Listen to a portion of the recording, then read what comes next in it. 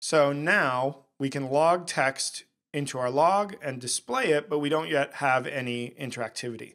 So we're going to use a dictionary to check a string we've received and return an arbitrary value. In this case, we're going to be checking a string like north, south, east, west, and returning a room object. So let's take a look at what a dictionary is. So when we talk about a dictionary, we're talking about the data structure kind, not the big heavy book. Yuck, yuck, yuck. In computer science, an associative array, map, symbol table, or dictionary is an abstract data type composed of a collection of key value pairs, such that each possible key appears at most once in the collection. A generic dictionary allows us to specify a type for both the key and the value. So for example, we have a dictionary where the key is a string and the value is a game object, right? Those are the two types, the type for the key and the type for the value. And then the name of the variable, in this case, is my dictionary. This allows us to pass in a string key and get back a game object, the value, right? So let's say I wanted to get the game object player one. So I say my dictionary and then pass in square brackets the string player one. And if that string is in the dictionary and there is a game object at that index in the dictionary, it's going to return that game object, right? So this is really useful in the context of a text adventure game where we're working with strings, and we could just pass the string right back into a dictionary and get back what we need. In this case, a room.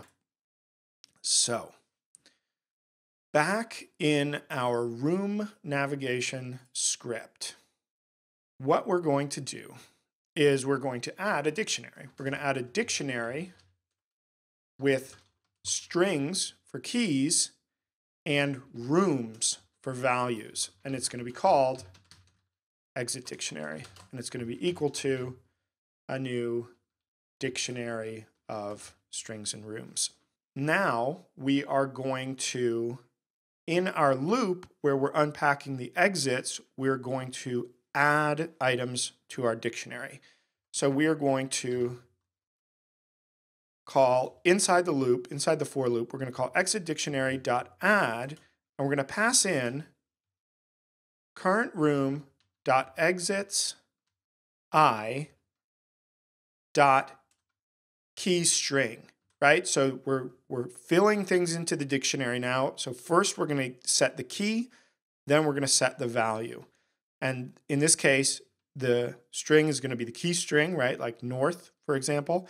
And then the value is going to be a room. So we're going to say current room dot exits I dot value room. So now we've created a key value pair in that dictionary for our exit, which is a string and a room. Now we're going to create a new function, which is going to return void and be called attempt to change rooms. And it is going to take in a string called direction noun, right? North, for example. Then in our function, we're going to check if the dictionary contains that key, right? That string key. So we're going to say if exit dictionary dot contains key direction noun. If it does, we're going to set current room to equal exit dictionary direction noun, right? So first we're checking to see if the key is actually in there. And if it is, then we're going to say, okay, you have that key. Okay, give me back the room at that key. And we're going to set our current room to that room. And this is how we're going to change rooms. So now we've set the current room of room navigation based on our exit dictionary. Now we need to report back to the game controller. So we're going to say controller.logString with return. You head off to the blank plus direction noun. You head off to the north. Then we're going to call controller.display room text because now we're in a new room, right? And we need to display it. So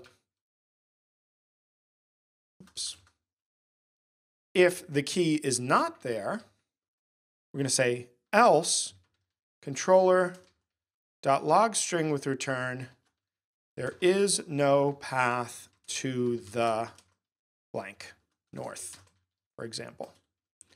Or really, it's just whatever they typed in, right? They'll say there's no path to the gibberish. Okay, so when we change rooms, we're going to need to clear out our lists and our dictionary of any objects we've unpacked before we display the new room, right? So we're going to add a public function that returns void called clear exits.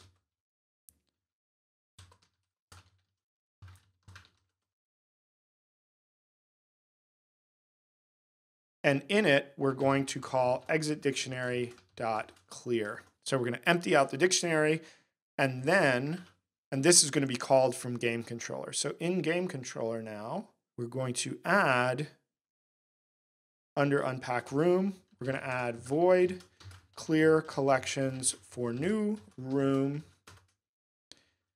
And we're going to do the following. First, we're going to clear our interaction descriptions in room list. We're going to call clear on that. And then we're going to call room navigation dot clear exits. Okay. Then we need to call that at the top of display room. Right? This is the very first thing we're going to do. We're going to clear the collections for the new room, and then we're going to unpack the room that we've arrived in. We can't test yet because we need to set up how our system is going to respond to user input based on scriptable objects. So before I get to that, let me just check the chat and see how everybody's doing, and then we're going to do that. Yes, and that's true. Dictionary is not serializable. Dictionaries cannot be displayed in the inspector. Whamster says this could be used to create something like the Pick Your Own Path novels that I read through the 80s. Yeah, exactly. That's really what this is. It's like a choose your own adventure game, right? On the computer. Kuno Nooni asks, are you doing a verb noun parser? That's exactly what I'm doing. The structure is going to be go north, take skull. Yeah, it's a verb noun parser.